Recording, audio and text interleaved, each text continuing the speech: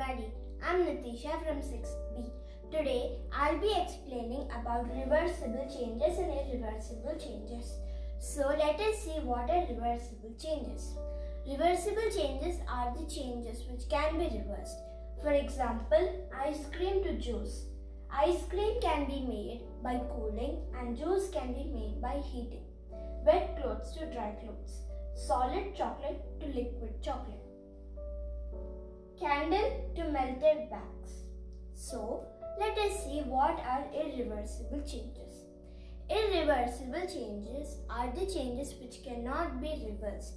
For example, cake batter to cake. We can make cake from cake batter, but then we cannot again make cake batter from cake. Egg to omelette, milk to yogurt and dough to bread. I hope you all understood what are reversible and irreversible changes. Thank you.